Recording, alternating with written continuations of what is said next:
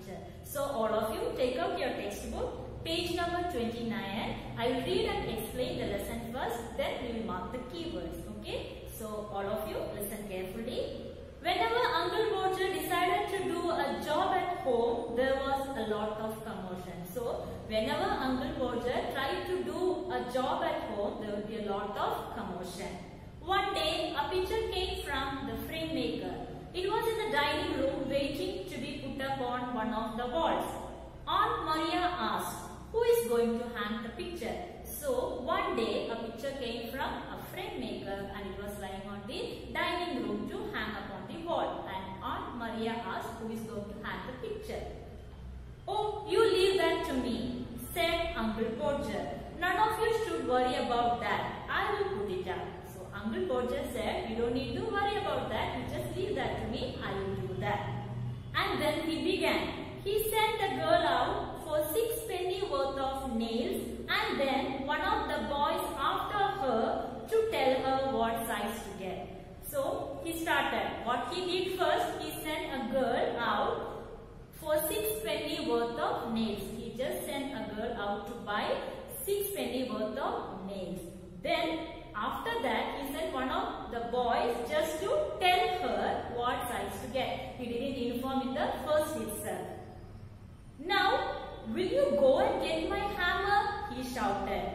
Tom, you bring me the rule. I shall want the step ladder and I better have the kitchen stool too. Uncle Roger then started, okay, you will go and get my hammer, he shouted. Then he informed Tom to bring the rule and he wanted step ladder and kitchen stool also. He started ordering one by one what are all the things he needed. Tim, you run round to Mr. Google's and borrow his spirit level. Don't you go, Maria, because I shall want somebody to hold the light.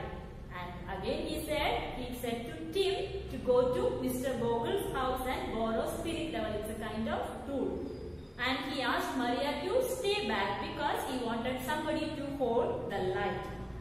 When the girl comes back, she must go out again for a bit of picture code. And Tom, where is Tom? Tom, you come here. I shall want you to hand me out the picture. And he said, when he sent already a girl out to get 6 penny worth of nails, right? When she comes back again, she has to go out to get a bit of picture cord. The one like a thread to hang a picture on the wall. Okay, so first itself, he couldn't do that. And he asked Tom to come because he wanted to hand that picture to him. Okay. Then he lifted the picture and dropped it. It came out of the frame. He tried to save the glass and cut himself. So what happened? He lifted the picture given by Tom and he dropped it. It came out of the frame. So he tried to save the glass and he cut his finger. See what happened? Then he hopped round the room looking for his handkerchief. So he cut his finger, right? So he just roamed into the room looking for his handkerchief. He couldn't find it because it was in the pocket of the coat he had taken off. He couldn't find his handkerchief because it was inside the pocket of the coat he had taken off already. But the problem was he did not know where he had put the coat. All the house had to stop looking for his tools and start looking for his coat. While they were doing so, he bullied them. So he was not able to find his handkerchief because it was in the pocket of his coat which was taken off, and now he don't know where he had kept his coat. Okay, so all the people in the house stopped searching for the tools and started searching for his coat. Okay, and that time he started bullying others. Who? Uncle Roger. Doesn't anyone in the house know where my coat is? I never came across such a set of people all my life. Upon my word, I didn't. So many of you, and you can't find a coat that I took off not 5 minutes ago. Uncle Roger said, so doesn't know anyone in this house where my coat is. And I never came such a set of people in all my life. What kind of people you are? You can't find out a a quote which I have just taken out 5 minutes ago. He started bullying others. Well, of all then he got up and found that he had been sitting on it. You can give up, he called out. I have found it myself. Might just as well ask the cat to find anything than expect you people to find it. So he was sitting and bullying others, right? And at the end he got up and found that he was sitting on the court. Okay, then he informed the people around him that, okay, you can give up. I have found it. Why? Because he was sitting on his court itself. How others can find it, right? And he said, I can't find such a kind of people in my entire life.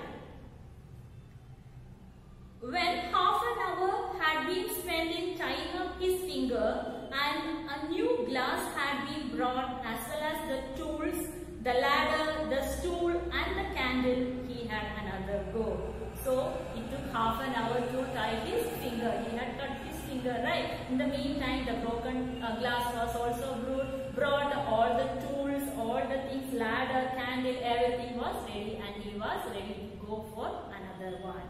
The whole family, including the girl and the charwoman, stood round in a semicircle ready to help.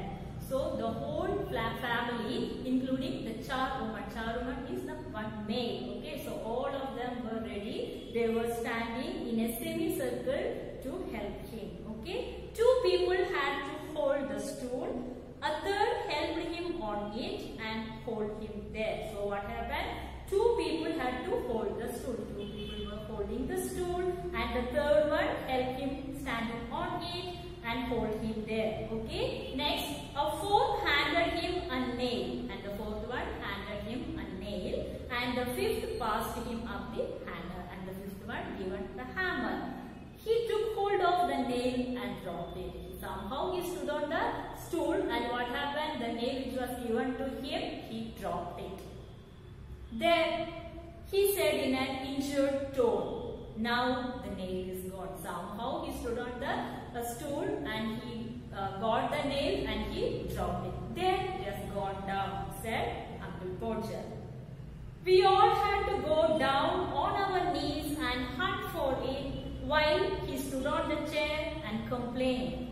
I want to know, he said, if I am to be kept here all evening. The nail was found at last, but by that time he had lost the hammer. So first he lost the nail and all the people around him started looking for the nails. Okay. Then what happened? He was standing on the stool and again he was complaining. What to know? Okay. Should I stand on the stool till evening? How long you are searching for a nail? He complained. And finally, the nail was found, but by that time, he lost the hammer. Where is the hammer? What did I do with the hammer? Great heavens, so many of you just hanging around here and you don't know what I did with the hammer. When the nail got, what happened? He lost his hammer and he was asking, where is the hammer? And what did I do with the hammer? Even he didn't know what he had done with the hammer, where he had kept it. And he was saying that so many of you, are hanging around here and you don't know where I have kept the hammer. What kind of question is it, right, children? Then we found the hammer for him, but by then he had lost sight of the mark he had made on the wall where the nail was to go in. Each of us tried to help him, but to no avail. Somehow they found the hammer, but what happened? He had lost sight of the mark he had made on the wall. Where he had to fix the nail, he had made some mark on the wall. That also now not able to see. Each of us tried to help him, but of no use. He used a bit of string, trying to reach a point 3 inches beyond what was possible for him to reach. The string slipped and down he slid on to the piano.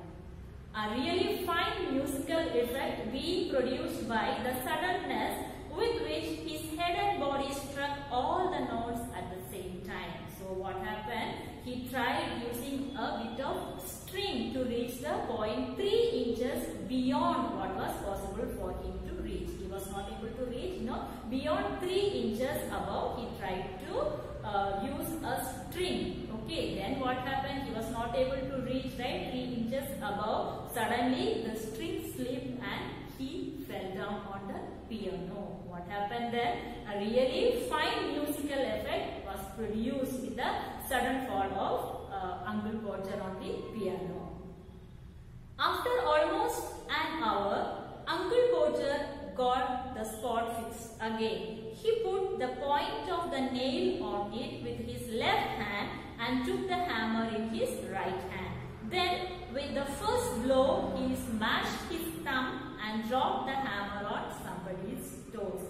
After half an hour, somehow Uncle Porter got the spot fixed again, where to hang the picture, where to put the nail. Okay, and he put the point of the nail in his left hand and he took the hammer in the right hand. And what he did with the first blow, what happened? He smashed his thumb and he dropped the hammer on someone's toes.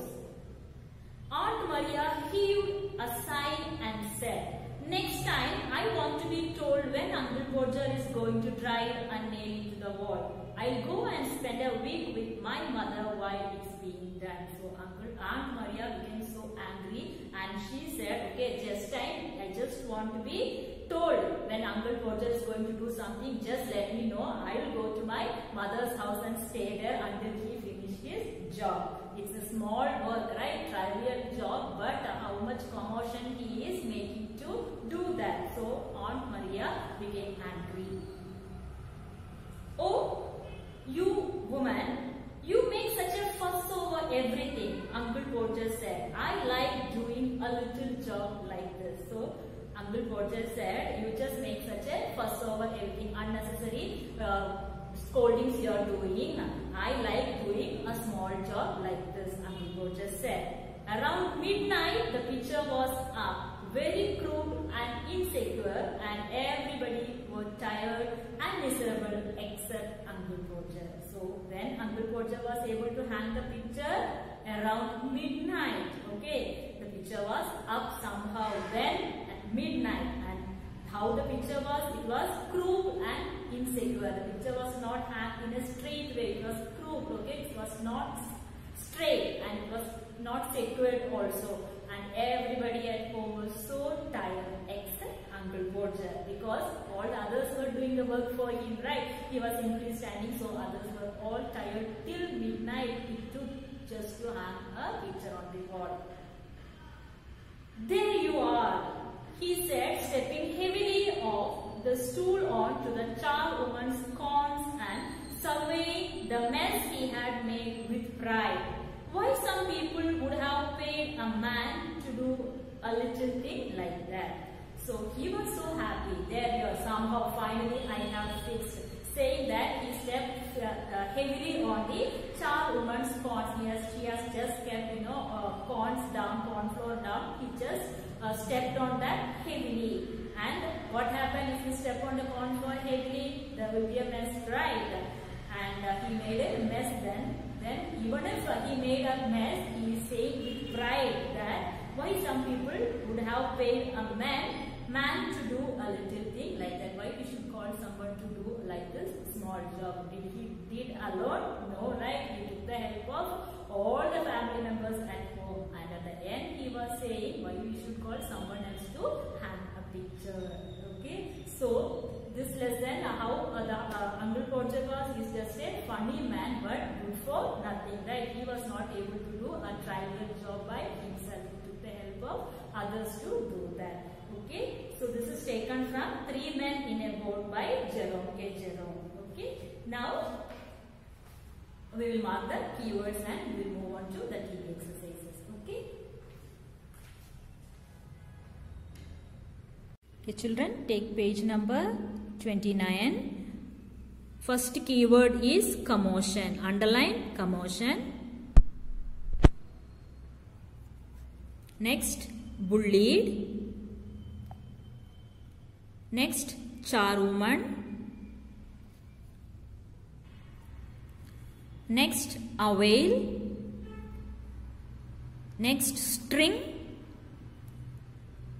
suddenness, heaved, next crooked, miserable, and last one surveying. All of you underline these keywords, okay? Next we will move on to the TB exercises. First main, choose the correct option. Uncle Podger needed a stool to climb up, sit down, paint, keep things on it. He needed a stool to climb up. So put a tick in the first box. Who was sent to bring the spirit level? Mr. Goggles, Tom, Tim, the charwoman. Answer is Tim. Put a tick. Uncle Podger cut himself with the hammer, glass, rule, ladder, and the answer is glass. Next, Uncle Podger fell on the floor, picture, piano, bed. Where the Uncle Podger fell? On the piano. Put a tick here. Who was upset with all the commotion? Aunt Maria, Uncle Podger, Tom, charwoman. Answer is Aunt Maria. Next main, vocabulary. Here are some unfamiliar words. Match them with their meaning. Okay. First one is mythology. Mythology means traditional beliefs. So write here 1. Next, botany. It's a scientific study of plants. Endowed, have as a natural quality. Write here number 3. Next, flora means the plants of a particular area. Right here number 4. Next, pondered means to think seriously. Right here number 5. Ethnology means study of different groups of people. Right here number 6. Next, zoologist, one who studies about animals. So right here number 7. Last one, geology. Geology is study of earth. Right here number 8. So all of you write this without mistakes in your textbook. Next,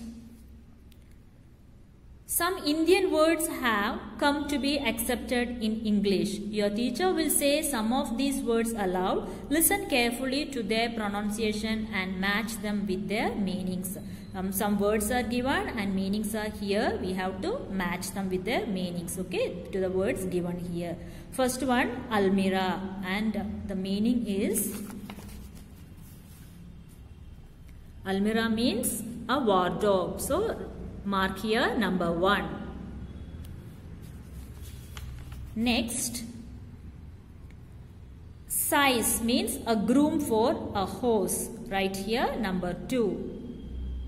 Next, sahib means a sir or a gentleman. Mark here number 3.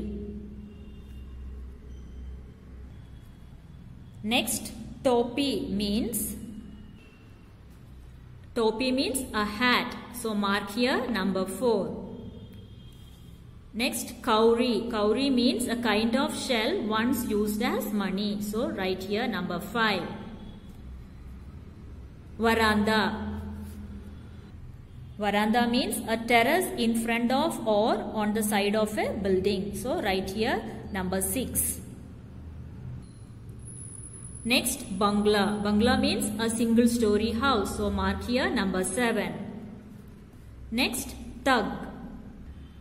Thug means a crook or a cutthroat. So mark here number 8. Next, number 9, Raja. Raja means a prince or king. So mark here number 9. A prince or king, number 9. Last one, Pandit. Pandit means a learned man. So mark number 10 here. Next main, say these words aloud. Appointed, needed, muttered, revealed.